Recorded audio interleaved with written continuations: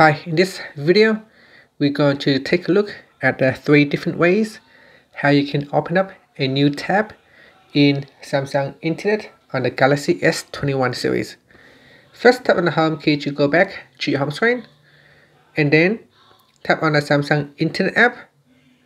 Now, the first way to open up a new tab is to tap on the add button at the top here, in the tabs at the top, and this will allow you to open up a new tab. Another way to do it is to double tap on the tabs icon at the bottom here, and then you can tap on new tab. So actually you don't need to double tap, you can just tap on it once and then tap on new tab, and you can see it will open up a new tab. So that is another way to do it. Now you can also touch and hold. This is a kind of like a shortcut.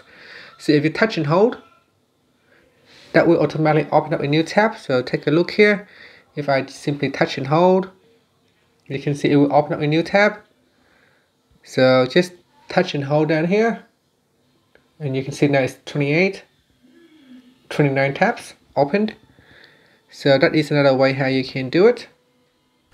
Okay, so those are the 3 ways how you can open up a tab in Samsung Internet on the Galaxy S21 series.